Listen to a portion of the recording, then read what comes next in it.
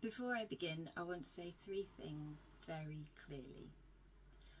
I believe that many people currently labelled as having profound intellectual disabilities have intellectual capacity. And I believe we should have high expectations for all people, and people with profound intellectual disabilities exist and their lives are valid and valuable. Nothing I'm about to say is a denial of any of those things, but if you view it as kind of black and white, then they can be taken as such. My objection is to alls and everyone's, these proclamations that all people can or everyone will, when the expectations, the high expectations for everyone are for the same thing, or when everyone is expected to achieve a certain skill. I don't think what we have is aspirational, I think it's prejudice. This is more about, the greys. There is a narrative about currently that denies the existence of people with profound intellectual disabilities, and it frames their apparent existence as a failure of those around them to support them, people not having high expectations, not having access to the right tech. And there's a second part to that narrative that claims that it does no harm. Like, we might as well try and teach everybody to do whatever it is, because then we definitely won't miss anybody who could have done it. And as for the ones that could never have done it, like, there's no problem, nothing ventured, nothing gained type of thing. Recently, you've been witnessing me pushing myself to the limits of my intellectual ability, and that was my choice, and it's been a tough ride, and I'm clever enough to do it, but I've got far cleverer friends who have chosen not to do this, and probably because they are cleverer, they think I'm an idiot for attempting it. But just because I pushed myself to my intellectual ability doesn't mean that they should. It doesn't mean that everyone should. It doesn't mean that everybody should be encouraged to do it. It was my choice.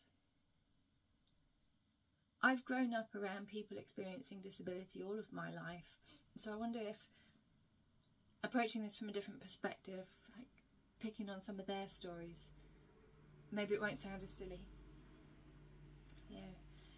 There are people who can walk, for example, and people who cannot walk and who will never be able to walk, and then there's like everyone in between. Walking is useful. People like walking. You could say walking is good. Therefore everyone should learn to walk, I know some amazing little tots local to me that doctors wrote off, but their parents had high expectations. They sought out the support, they got the equipment, they spent all the time, all the money, they got the experts, and the children learned to walk, and they love walking. Instagram is full of memes like this. They celebrate the achievements because walking is good. But there are other stories. So I often remember Alison Lapper, the artist who was born with no arms and shortened legs. She speaks very passionately about how when she was a child, she was expected to wear these big bulky prosthetics and to learn to walk because walking is good, and it was hours of her time. It was painful, it was torturous, This is not a perfect example, but these examples are all pointing at what I'm talking about. I had a friend at university who had a degenerative condition, and shortly after we finished university she began using a wheelchair, and they were so clear in their posts on social media at the time how stupid they'd been in not using a wheelchair sooner. She'd tried to keep up with the walking people because walking is good, walking is best, not being able to walk is worst. There's a hierarchy here, there's a prejudice here. And she said actually using the chair she's much more able. The chair isn't creating disability, it's creating ability. Maybe it's not walking that's good, maybe it's mobility that's good.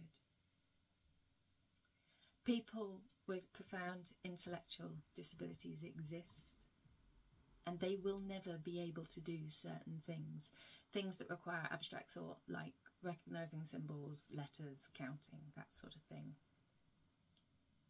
And that's not automatically bad, just in the way that not being able to walk isn't automatically bad. They don't automatically need rescuing from that, just in the way that somebody who isn't able to walk doesn't have to be able to walk. What they need is the mobility. And when it comes to intellectual disability, what they need is the understanding. That's their equivalent of a wheelchair.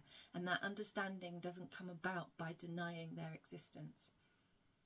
There are people with profound intellectual disabilities who, if they were made to practice certain intellectual skills for hours and hours over years and years with all the right expertise and tech and everything like that, could manage to do a little bit of intellectualizing of thinking. Alison managed to walk on her prosthetics, but it cost her a lot of pain. And the idea that pushing people relentlessly, without question, to always assume that intellectually more is better. It doesn't risk physical pain, but you risk mental pain.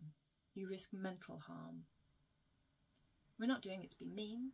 We're doing it because we believe that walking is good, and therefore not walking is bad and will save you from the not walking. We think that thinking is good, and therefore not being able to think is bad, and it must be solved.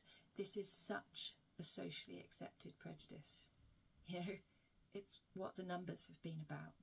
I've been counting how many times I could use it without it seeming out of place. It's really uncomfortable doing that. But we are allowed to think that being stupid is bad, i.e. not having intellectual capacity is bad. We use it as an insult. This is prejudice. And that having intellectual capacity is therefore good. I will doctor myself and be like, oh, look at me. People with profound intellectual disabilities exist, and their lives are valid and valuable.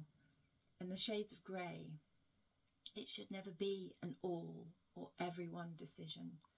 They should be evaluated individually. I remember a friend of mine whose brother has an intellectual disability talking about how for his whole life he's been pushed to be more than he is, continually pushed for that next tiny increment in intellectual capacity. Imagine if someone was doing that to you, you know. And they're doing it because thinking is good and not being able to think is bad. And she said, I just wish sometimes he was allowed to just be himself and enjoy the capacities that he has. That's what my friends who didn't study PhDs have done. In the end, what it boils down to is choice and fun. It should be the person's choice, and the doing of it should be fun. Like, I have enjoyed doing the PhD. It might not have seemed like it, but I have enjoyed it. If you're sat in a classroom and you don't know whether the students that you're sat with have the capacity to learn to count, to learn phonics, whatever it is, but you're obliged legally to spend an hour a day, every day, for the next eternity doing those things, then make damn sure they're fun. Fun that could be enjoyed by someone who does not have intellectual capacity. My work at the Sensory Projects, a lot of what I'm looking at, especially with the Sensory Stories Project, is would this serve somebody who has intellectual capacity, and would this serve somebody who does not have intellectual capacity? Because I'm aware that there's people who are working in spaces where you don't know, and you've definitely got both groups there. As a little PS, I was just about to switch it off, but as a little PS, I've been told that I shouldn't talk about these people because in that tweeter's opinion, they're such a tiny minority that the belief in their existence holds back the larger majority of intellectually capable people who are not recognised as such, because, as anyone who uses a wheelchair will tell you, many people automatically assume that if you have a physical disability... Oh, also, anybody who has a speech impairment can back this up tenfold.